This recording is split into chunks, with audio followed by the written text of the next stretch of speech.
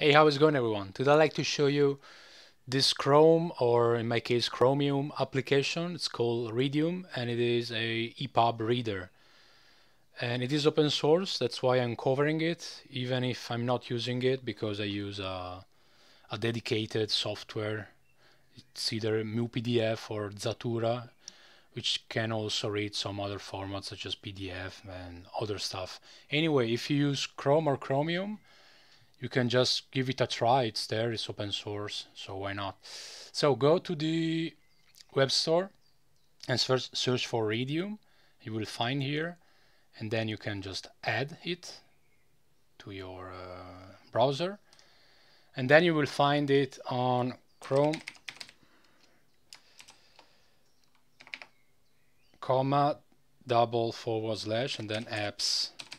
Okay, there it is. Actually, from here you can launch from here, by the way, or also you can create a shortcut. And what I did, I created a desktop shortcut that I need this to actually launch then the application from my terminal without launching the browser.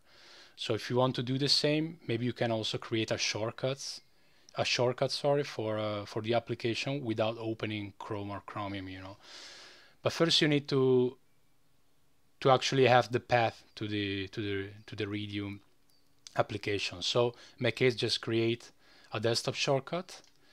Then what I want to do, I want to cat desktop and then Chrome, many letters here.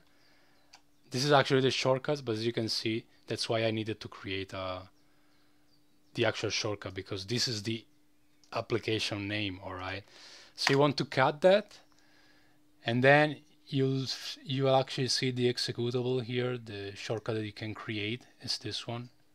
Okay, so I just copy that, and I don't need this part. Control W, then canch.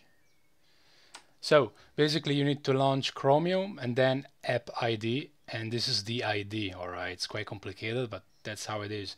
I think it's probably different every time you install an application. I don't know what's based on. Probably if I uninstall and I reinstall again, probably will change. I have no idea. Probably it's different for you. I have no idea. Anyway, it's something like this. Okay, so you can launch it, and then as you can see here, it is the application. And as I said, you can just create a shortcut to launch just this application. This is not a reader. I mean, you cannot you need to download the EPUB files and then you have to add to this library, to this software. You cannot read like you do with the PDF. This is just a software to read the EPUB that reads EPUBs, but you first need to download them. So after you download them, just add to your library, and then you have two different view style here, let's say, and then you can just open a book, and there it is. This, by the way, I downloaded all of them from the Project Gutenberg. I'm going to make a video about this website, another great website. Another one was Open Library, but I'm going to make also for the Project Gutenberg, which has many ebooks. So there it is. You can just read the book. You can go full screen if you want, no problem. And you can, by the way, change many things here, such as the background color, okay, or text size, or actually the font,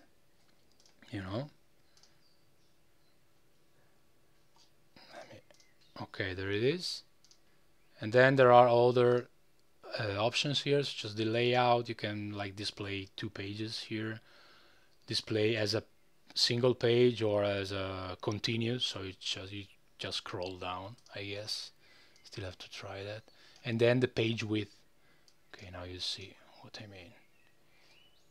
So you can just continuous page, so this is the entire book. You can just scroll down and everything. So let me exit full screen here. Let me actually check the page width.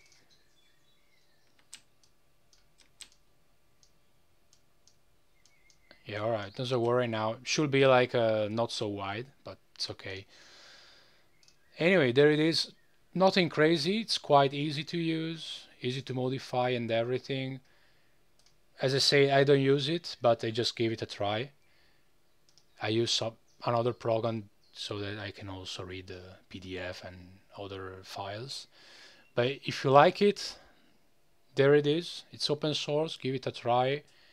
And if you use Chrome, why not? So you have an application that's easily installed from the Chrome web store. All right, that's it. I'll see you in the next video. Bye bye.